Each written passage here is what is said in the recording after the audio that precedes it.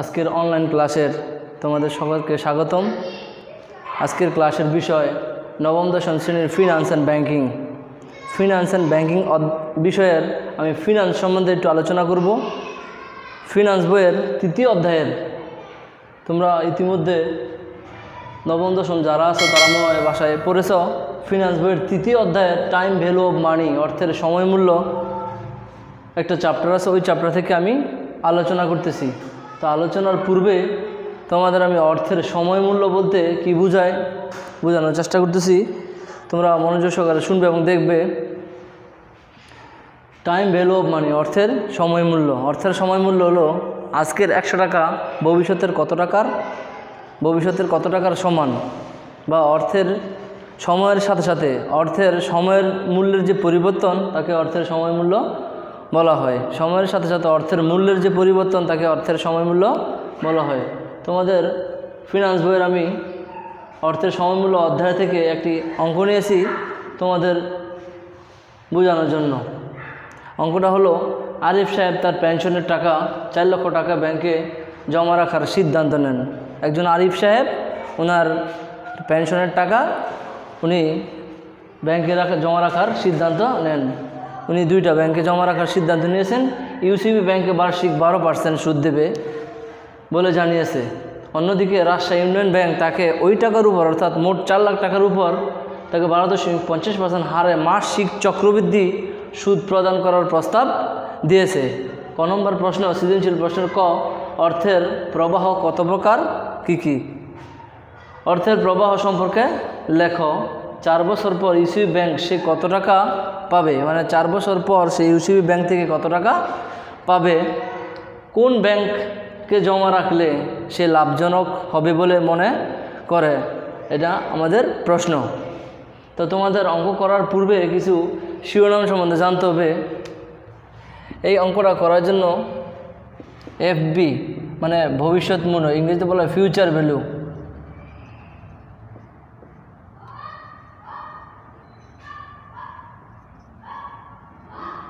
Future value বলা হয় ভবিষ্যৎ মূল্য, বাংলাতে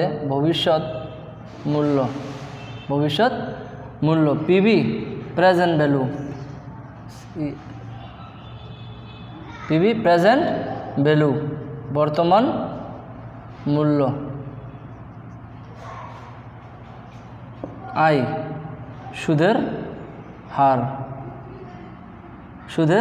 হার। তারপরে তোমার আছে এন হলো সময় বা বছর। এই জিনিসগুলো তোমাদের ভালো। এম হলো চক্রবৃদ্ধির সংখ্যা।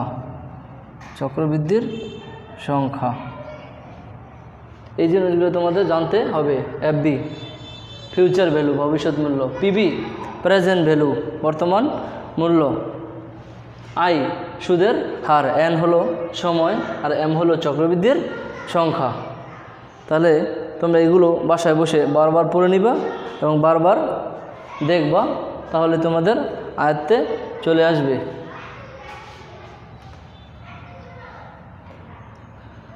তাহলে আমি ক নম্বর প্রশ্নের উত্তর, তোমরা খেয়াল করো। ক নম্বর প্রশ্নের উত্তর প্রশ্নে বলছে অর্থের প্রবাহ কত প্রকার?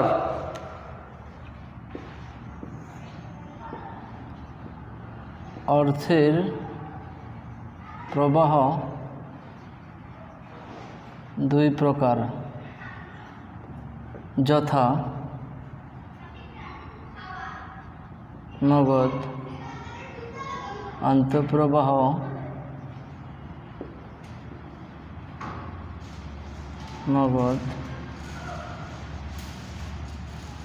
বহি প্রবাহ।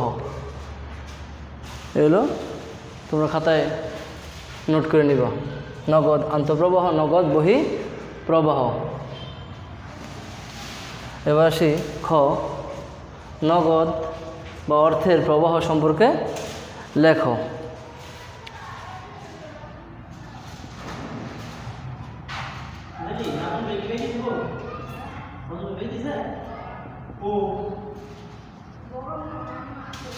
অর্থের প্রবাহ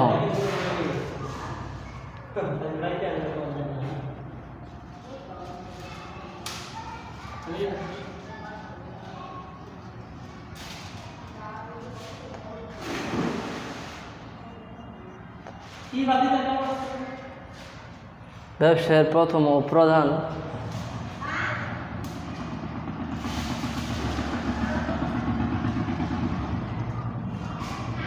বস্তু হলো অর্থ।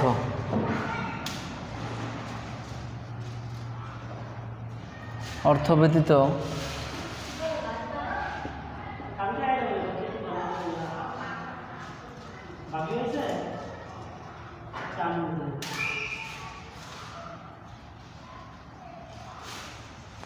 ব্যতীত কোনো ব্যবসায় পরিচালনা করা সম্ভব নয়।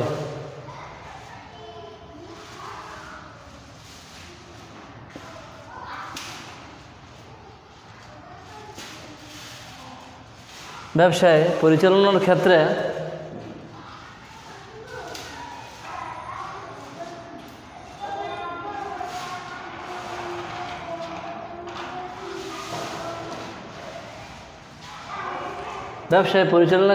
ব্যবসায়ের খরচ বা ব্যয় হবে। অন্যদিকে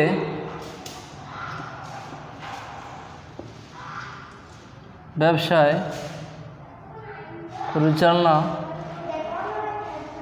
করার জন্য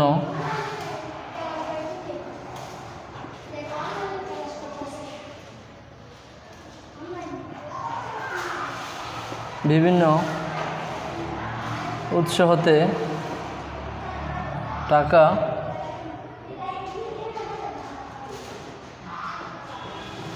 প্রতিষ্ঠানে আসবে। ব্যবসায় প্রথম ও প্রধান বস্তু হলো অর্থ। অর্থ ব্যতীত কোনো ব্যবসায় পরিচালনা করা সম্ভব নয়। ব্যবসায়ের করার মূল উদ্দেশ্য হলো মুনাফা অর্জন। মুনাফা অর্জন করতে হলে অবশ্যই তোমার অর্থের বিনিয়োগ করতে হবে। অর্থ ব্যতীত কোনো ব্যবসায় পরিচালনা সম্ভব নয়। ব্যবসায় পরিচালনার ক্ষেত্রে ব্যবসায় খরচ বা ব্যয় হতেই পারে বা হবে।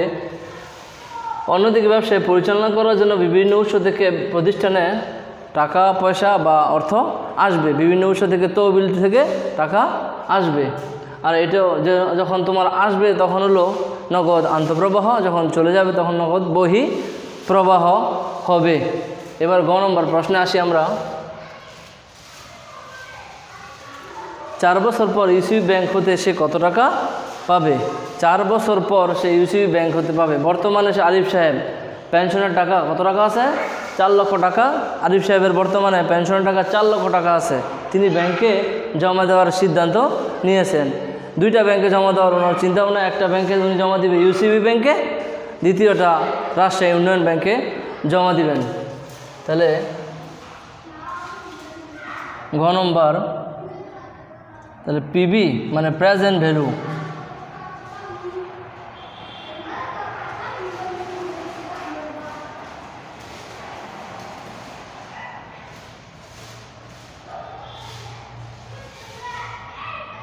চার লক্ষ টাকা।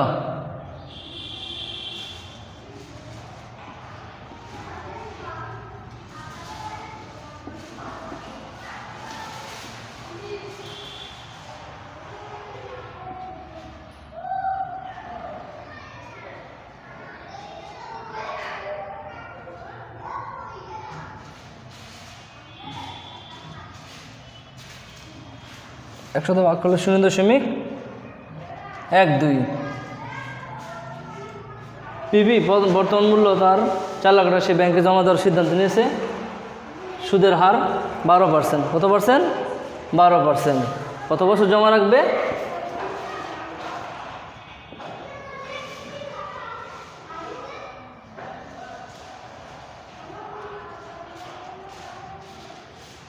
4 বছর।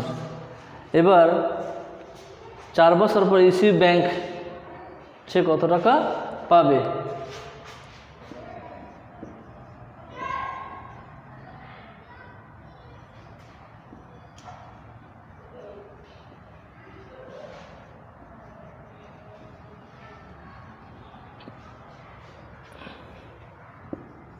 একটা সূত্র প্রয়োগ করতে হবে। আমরা জানি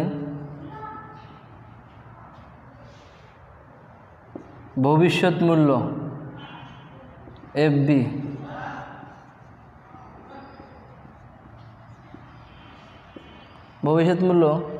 এফবি আর সূত্র হলো পিবি, ভবিষ্যৎ মূল্য সূত্র PB into 1 plus I power N, 1 plus I power N, PB into 1 plus I power N. এখানে আমরা মান বসাই, পিবির মান 4 লক্ষ টাকা, আর আয়ের মান 0.12, এনের মান 4 বছর, 4 লক্ষ টাকা 1.124। এবার 1.12 এর পাওয়ার করতে হবে 4 বার, 1.12 4 বার, 1.12।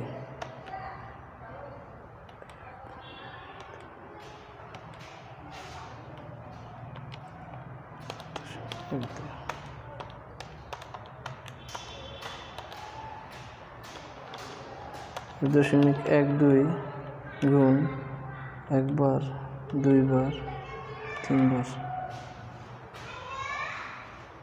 সরি 1.12 গুণ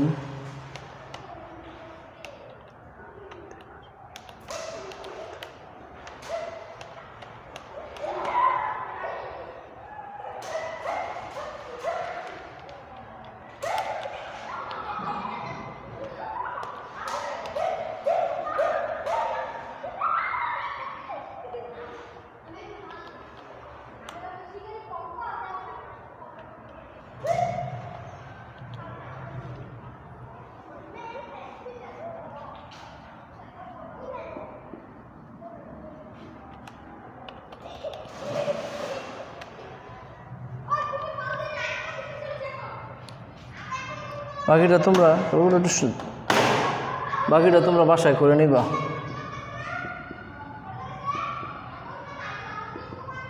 সম্ভবত 6 লাখ টাকার মতো আসতে পারে।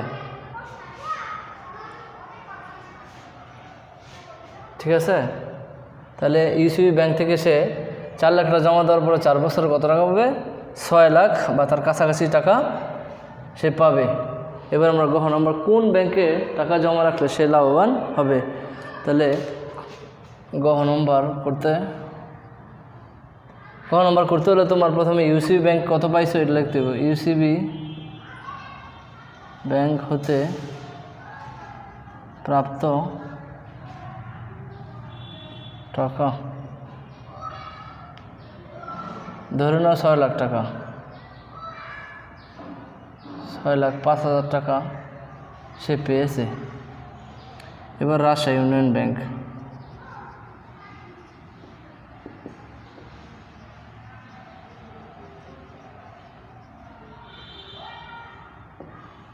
রাজশাহী ইউনিয়ন ব্যাংক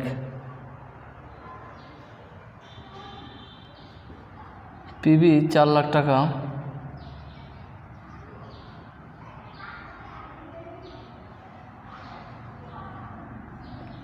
আয় সুদের হার 12.5% বা 0.125, সময় 4 বছর, এম মাসিক বলছে তো, তাহলে 12 বার মাসিক চক্রবৃদ্ধি হারে প্রস্তাব দিয়েছে। প্রত্যেক মাসে একবার করে সুদ দেওয়ার প্রস্তাব দিয়েছে। তাহলে মাসে কতবার বলে? 12 মাসে 1 বছর, 1 বছরে কতবার? 12 বার। তো এটা করার জন্য একটা সূত্র ব্যবহার করতে হবে। আমরা জানি FB into PB into FB সমান পিবি ইন্টু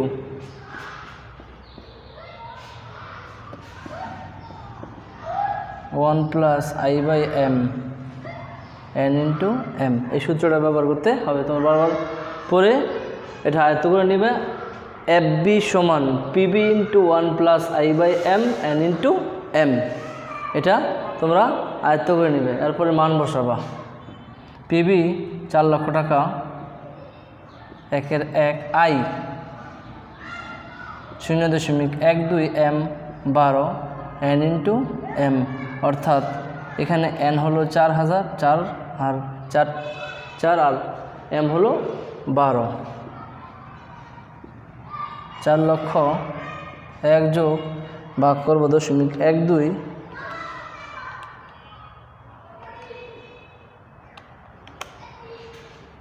0.1 4 বারো 48।